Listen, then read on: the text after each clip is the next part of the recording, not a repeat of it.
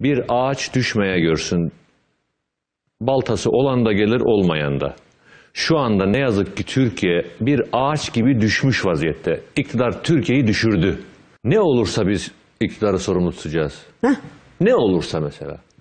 Yolsuzluk tutamıyoruz, işçi öldüğünde tutamıyoruz, okullarda tutamıyoruz, terör olduğunda tutamıyoruz. Davutoğlu açıklama yapıyor, IŞİD'le PKK'nın işbirliği diye.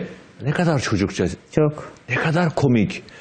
Koskoca başbakansın, bize bir şey söylersin, somut bir şey söylersin. Yargı, emniyet, bütün kurumların tek bir işi var. Cumhurbaşkanını korumak.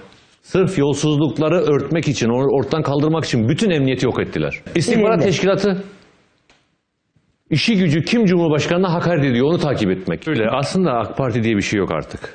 Öyle mi? Ben AK Parti'nin son kongresinde AK Parti'de genel başkan yardımcılığı yapmış birinden şöyle bir mesaj aldım.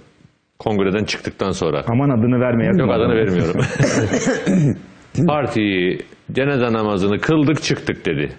Daha dün AK Parti'ye katılmış saray soytarısı diyebileceğim bir adam Abdullah Gül'ün bir konuşması üzerine dava adamlığını sorguluyor. AK Parti içerisinde yönetimi kastediyorum, seçmeni kastetmiyorum. Bir tane haysiyetli adam yokmuş. Peki inanmıyorlar mı? Ben öyle konuşmalar yapıyorum ki bak yeminle söylüyorum. Ben AK Parti muhalifi olarak biliniyorum. Benim Tayyip Bey'e söylemekten utandığım, imtina ettiğim cümleleri ben genel başkan yardımcısı düzeyinde dinledim. O kadar ağır konuşuyor. Bak yeminle söylüyorum. Biri bana şöyle bir cümle etti. Bu arkadaş hala partide ve genel başkan yardımcısı düzeyinde. Bana dedi ki sen yazılar yazıyorsun. Tayyip Bey'in politikalarını eleştiriyorsun dedi. Yanlış yapıyor diye.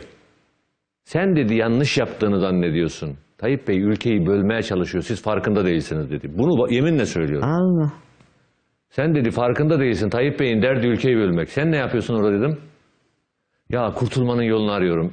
Peki. Yani kötü yönetim, yanlış siyaset falan Hayır, değil. Yani. Bak ben bunu demedim. Hiç demem. Asla böyle komplo teorilerine inanmam falan böyle yok. Evet. Ayrı. Ben ne derim? Yanlış politik uyguluyor. Arkadaş ya sen bunu niye yaptın? Ülke kötüye gidiyor. Gerçi şu anda geldiğim noktayı söyleyeyim. O adamın noktası. Şu anda geldiğim noktada devlet Türkiye'yi bölmeye çalışıyor.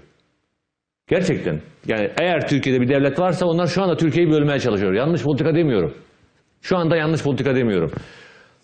Doğuya gönderdikleri polislerin kimliğine baktığımızda, oradaki insanlara davranışlarına, o panzerin arkasına cenazenin bağlanıp sonra hükümetin verdiği tepkiye 6 milyon insanı terörist diyorlar. 6 milyon. Bu ülkeyi bence bölme politikasıdır. Bu başka hiçbir izaha yok.